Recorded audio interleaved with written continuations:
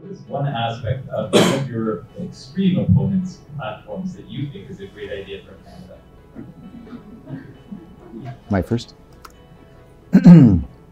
I've already complimented the Conservative platform on forcing big polluters to pay into a fund that creates new technologies that reduces their impact. It is unfortunately going to take too long. It's a great down the road plan that has to be part of a bigger climate plan that we need to get onto right away. But that's the only piece of the real plan that actually can help us down the road. There is technologies that are being designed in this country that can help with reduction of carbon dioxide. That's fantastic, but it's the only piece of that platform that I would like to include in a Canadian solution. Thank you. Yes? Well, I consider Marty to be a pretty formidable opponent. So I see a lot of good things in his platform as well. There's a lot of ideas that overlap in our two platforms, and that's a good thing. These are shared visions of what our country can be. And I think that when we look at the earlier question about proportional representation, our governments need to be working together, the people in our governments. We can't be always picking party lines. We need to move forward, and that one way to do that is by coming together to represent all Canadians. Right? We have to keep our Canadians safe and get rid of military assault weapons off the streets. There's no question about this.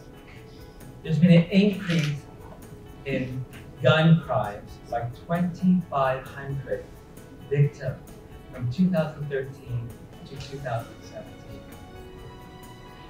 So absolutely, one of the things that divides our platform from other platforms is keeping our Canadians safe and getting these weapons off of the street. Doug?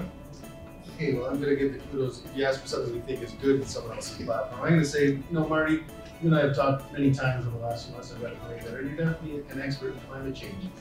We're trying. We're the Conservative Party. You've done a lot of research, and I've just read one paragraph from us if I could.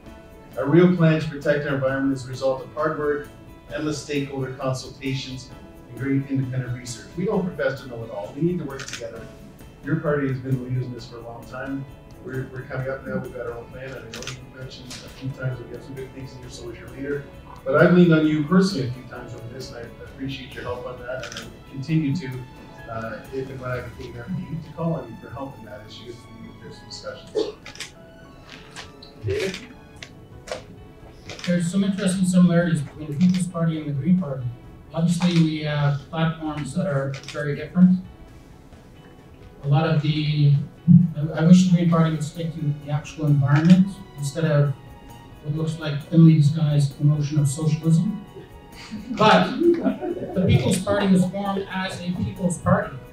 And one thing I really like about the Green Party is that you encourage a lot of support from ordinary people. In fact, the television audience can't see it, but if you were in my position, a lot of the people in the audience are Green Party supporters. And I think that's really great to encourage public participation in our democracy. Thank you. Hey, thanks for watching. Click below for more content. #GreenPartyMarty. Send in your comments, like it, share with your friends. We need everybody to know that we can win in this riding. We are listening to you.